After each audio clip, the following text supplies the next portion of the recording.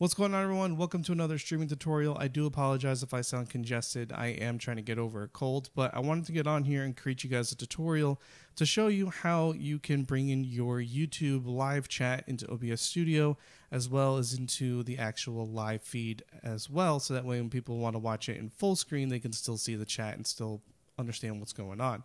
Now, I've made a video on this years ago on how to use that with the OBS Studio Custom Docks, and that video is still valid. I will link that in the video description below, but this is an alternative way of still doing that, but you're not going to have to change the URL every time you go live. So this is the way I've been doing it for quite a while, and I want to share that with you guys today. So there is going to be a lot of steps to set it up.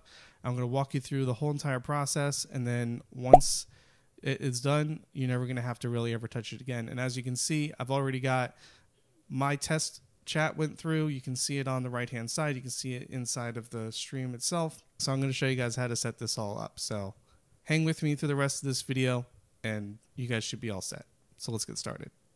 All right, so the first thing we want to do is go to StreamElements.com and you want to sign in with your YouTube account. Once you're signed in with your YouTube account, we're going to go over on the left-hand side to Streaming Tools, down to Overlays. And what we're going to do is click on New Overlay.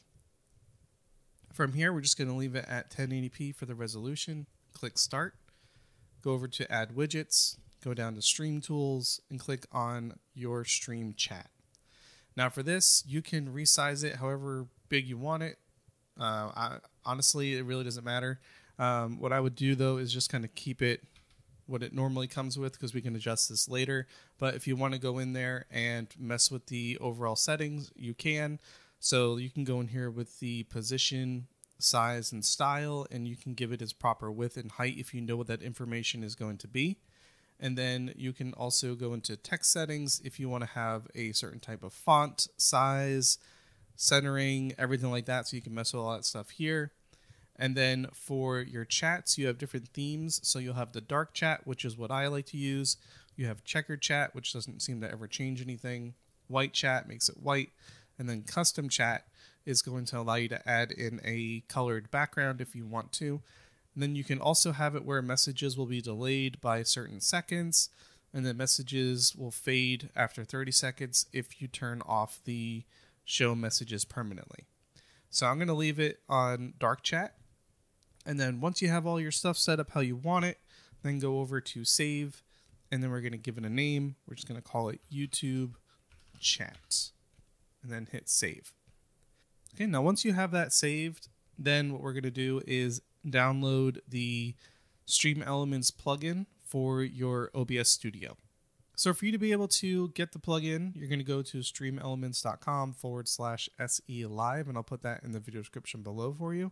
And then just go ahead and click on the downloader for whatever operating system you use. If it's Windows, you'll click on Download SE.Live for Windows. And if it's Mac, you'll click on Download SE.Live for Mac. And you just run through the installation. Once the installation is complete, then come back to the video for the next step. All right, so now if we go and open up our OBS Studio, we should be presented with this login screen right here. If you don't see it, you want to go up here to the very top, and you want to make sure that you see StreamElements. You may have to go down to this last option here for the reset the sign in. So if we click on that, it's going to refresh everything, and we're going to log in with our YouTube account. All right, and after you log in and grant it all the access that it needs, it's going to try to sign into everything. So just give it a second. There we go.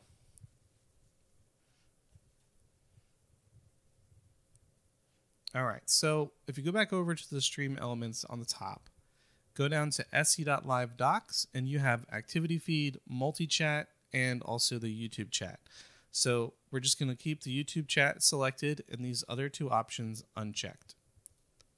Now what we want to do is bring in that chat overlay that we created. So we're going to go down to our scene that we've created, click on the plus, go up to browser, click OK, and then we're going to go back to our StreamElements.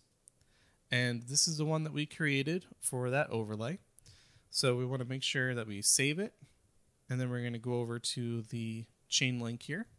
Click on it so that way it copies it. And then we're going to paste that in right here. Now we want to then change the width and height to 1920 by 1080. Click OK. We'll give it a moment, and there's our chat. Now, the chat does look kind of small. That's because I haven't changed anything on it. And you can adjust that by grabbing any of the corners here and making this bigger. You can move it anywhere you want to, or you can adjust the settings in the actual overlay settings that you had in the StreamElements overlay. So I'm going to try to do my best to get this kind of back to where it was. There we go. So if I was to go back into this overlay, and if I wanted to go to position and size, and let's say I changed this to 450 by 720.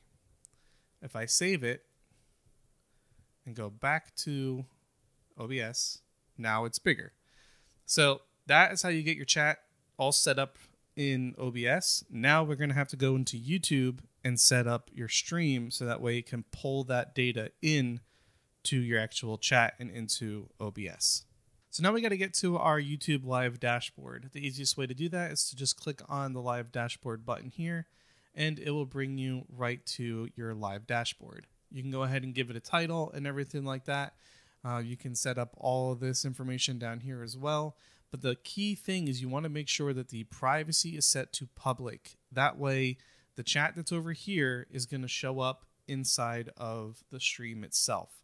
So once you have that all set up, we can go then over to OBS again. We're going to go to Manage Broadcast, select Existing Broadcast, and then find the one that you had created. Then we're going to go to Select Broadcast and start streaming. And we're going to start pulling it in. So you can see that it said it's waiting for your stream to go live. If we look on the back end, we're waiting for this to show up that it's going live. So we'll go back over to OBS and we'll see if anything has changed. Okay, so now we got the chat showing up here. So now I'm going to go back over to here inside of the live dashboard and say, hi, this is a test. And you can see that it shows up there. You can see it shows up here. Now, the only drawback to this is it does take a few seconds for it to show up here.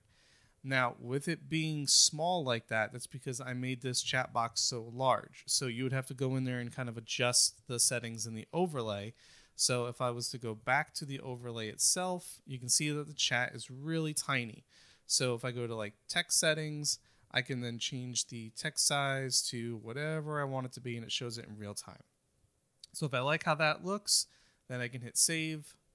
I'll go back to OBS.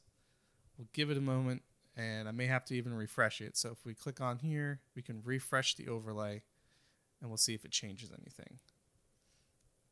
Boom. So there you go. So you can adjust it very quickly, but it is all running through the web of StreamElements. And then with this also being only showing like the chat here, you can't type in here. Yeah, the only way you can type is through the live dashboard like this. So a couple of drawbacks, but it is super simple once you get it started. Once you have this all set up and it's working, every time you start a new stream on YouTube, you're not going to have to adjust anything. It's once you get it set up once, it's done and you're good to go. If you do run into any hiccups though, definitely let me know and I could try to see if I can figure out a fix for it. But I have not run into really any issues at all using this method. So I definitely say give it a try and see how you like it. Well, that pretty much wraps up this tutorial, guys. Hopefully you did find it helpful and useful.